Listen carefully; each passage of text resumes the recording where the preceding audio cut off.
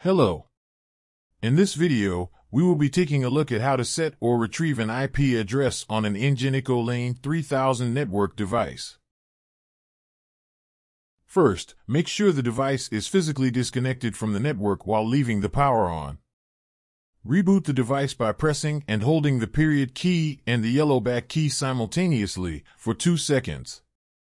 Do not reconnect the Ethernet cable to your network switch or router. We want to leave the device disconnected to make sure the device stays on this lane is closed screen.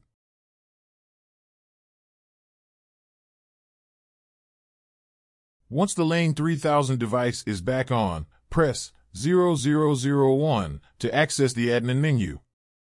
If the communication type is not set to Ethernet, select Communication Type, then Ethernet.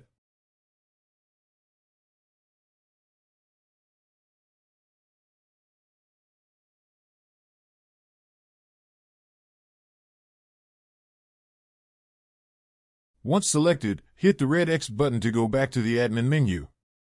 Hit the green button to confirm we would like to save the changes and reboot.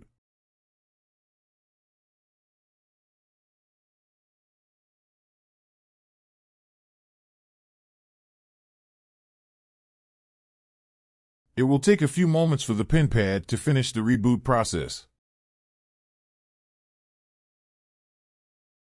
Now we've enabled the pin pad to communicate with an Ethernet communication protocol. Once the device finishes the reboot, we need to enter the admin menu once again by pressing 0001. Next, we will need to take a look at the Ethernet parameters. Select Ethernet parameters, then IP configuration. From here we can see our current Ethernet configuration. A new device will have DHCP enabled by default. We will want to disable this so we can set a static IP address. A DHCP address is one obtained from the router, and DHCP addresses change periodically, so this isn't what we want in a point-of-sale environment. A static address, by contrast, is an IP address that never changes, which is exactly what we want. We want our static IP address to be unique, within the same subnet as our POS system, but outside of our DHCP range, in order to avoid IP address conflicts. An IP address conflict can cause communication issues not only for our network pin pad, but also other devices on the local area network. Now let's set our address. Scroll down to IP address, then hit the green button.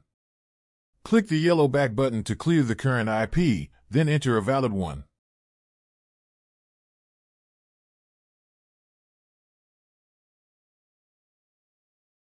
Now let's set our subnet. Remember, it must be on the same subnet as our POS system.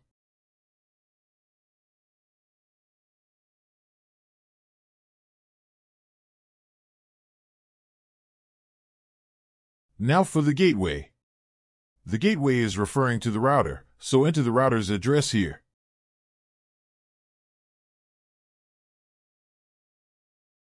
For the first DNS address, confirm it is equivalent to the router's address.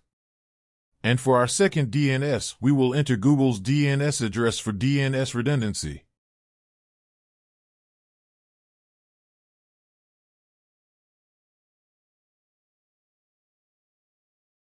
That's all for the changes here. Let's exit by hitting the red X button. Then the green button to save our changes. Now we need to hit the red X button one more time. This will trigger a reboot.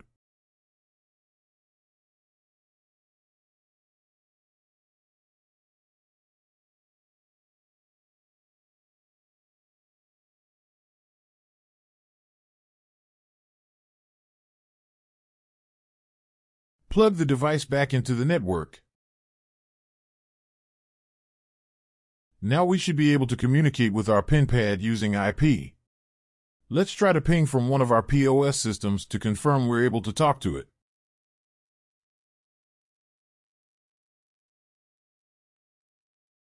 Good, we've received a response. Now we know it's working. Thanks for watching.